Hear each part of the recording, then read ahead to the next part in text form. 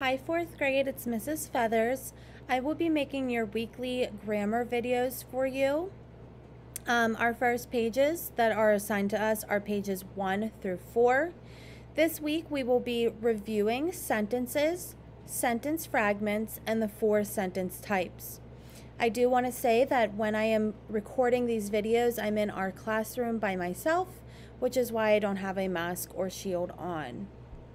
Your first page is page 1, and on this page we are going to be looking at sentences, sentence fragments, capital letters, and punctuation marks.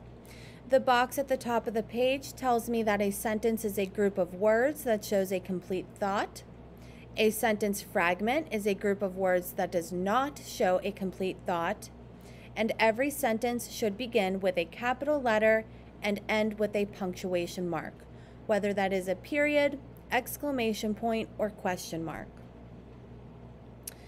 On this page, we are just identifying if these groups of words are complete sentences or sentence fragments.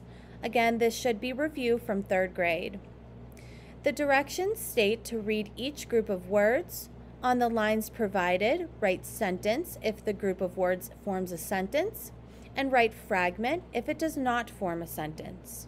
We're going to do 2 examples together. Number 1 says, there are many stars in the sky.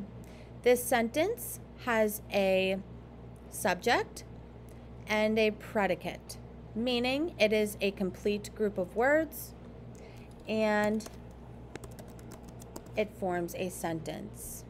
On the line, I'm going to write sentence. Number 2 says, brought it into the kitchen. Who? Who brought it into the kitchen? This sentence is missing its subject, therefore it is not a complete thought, meaning it's a sentence fragment. So I'm going to write fragment on the line. You will continue these directions for numbers 3 through 10. Page 2, we are reviewing the types of sentences. So our box is reminding us that a sentence shows a complete thought and a sentence fragment does not. And then we're going to review the different types of sentences. The first type of sentence is a statement. So a statement just tells us something. For example, I am going to the store. I'm just telling you where I'm going. The second type of sentence is a question. So a question asks you something. For example, do you want to come with me? I'm asking you something. The third type of sentence is a command. A command is a sentence that tells someone to do something. Put the book on the shelf. I am commanding you or telling you to do something. And the fourth type of sentence is an exclamation. This type of sentence uses expression and it shows excitement or surprise or a strong feeling. For example, wow, you did a really good job today. That would be an exclamation. The directions on this page says, read each group of words, underline the group of words that is a sentence, then write statement, question, command, or exclamation to name the type of sentence it is. So these directions have 2 parts. We're going to do 2 examples together.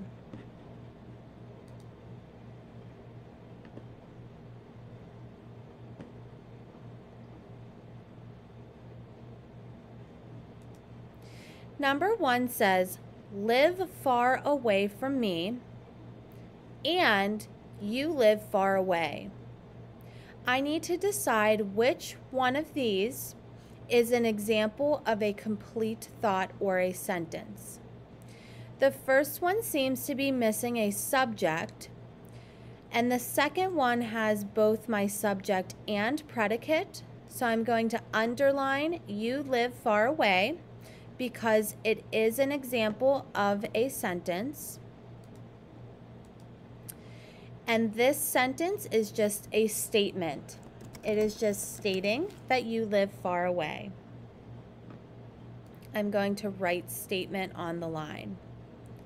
So again, two parts of these directions. Let's look at another example. Is it in here? The book in here? I need to decide which one of these questions is a complete thought. Is it in here? Seems to be a complete thought. And the book in here is a fragment. So I am going to underline once my computer loads. I'm going to underline the first one here. And then I already stated that this is a question. It is asking something. You will repeat these directions for numbers 3 through 10.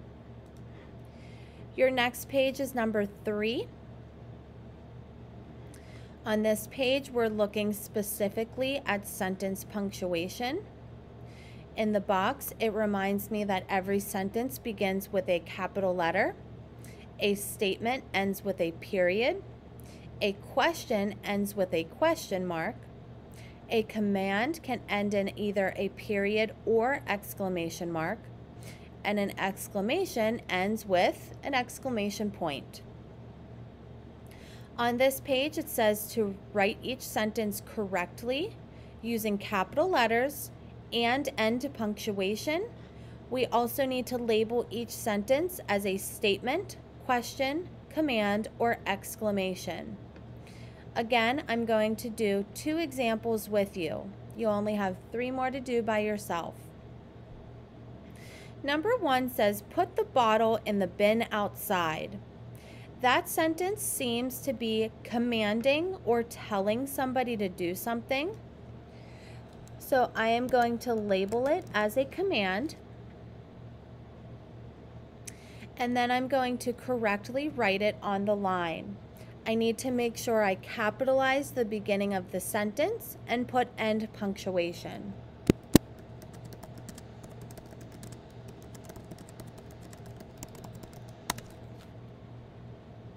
I have my capital P in put, and I have my period at the end of my command. The box told me that a command can end with a period or exclamation mark. This sentence doesn't have a lot of expression behind it, so I am going to just end with a period. Number 2 says, who is your favorite actor?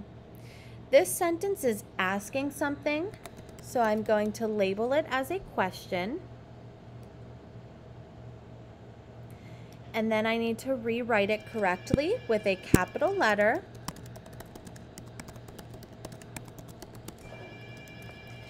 And end punctuation as a question mark. You can repeat these directions for 3, 4, and 5. Your last and final page is usually a proofreading page. So the box at the top just reminds you of everything that you went over on pages 1 through 3. I'm going to read through the box with you, and then we'll go over directions. The first bullet point says a sentence shows a complete thought, a sentence fragment does not. A statement is a sentence that tells something. A question is a sentence that asks something. A command is a sentence that tells someone to do something. An exclamation is a sentence that expresses a strong feeling. Every sentence begins with a capital letter and ends with a period, question mark, or exclamation mark. On this page, you are rewriting the paragraphs below, correcting any mistakes you find.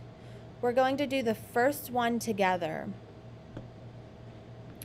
I'm going to look at each sentence one by one.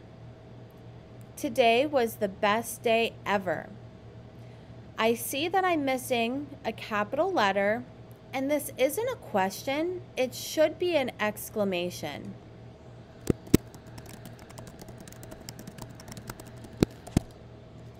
So I want to fix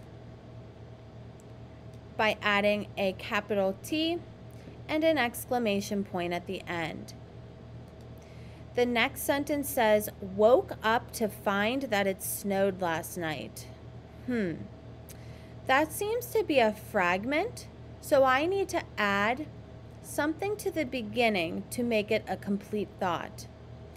I am going to add the word I so that the sentence then reads, I woke up to find that it snowed last night.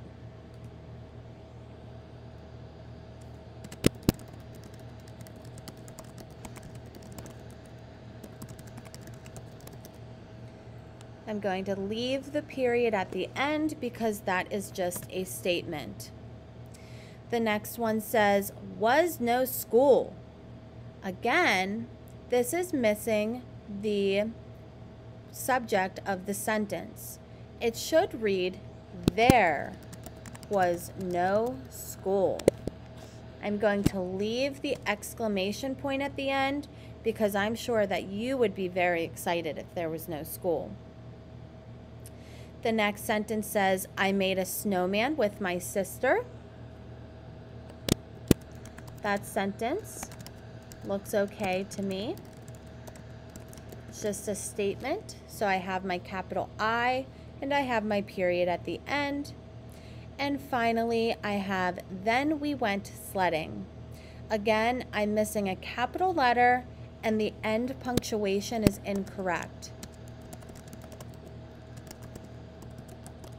That is just a statement, so I need to have a period at the end and a capital T in then. You will repeat these same directions for number 2 and 3, and then those will be your grammar practice pages for this week. As you are going through these pages, if you have any questions, please feel free to reach out. If you want myself, Mr. Casper, or Mrs. Oliver to look over any of your pages, take a picture and send it to us, and we will be happy to help you. Have a great day. Bye, 4th grade.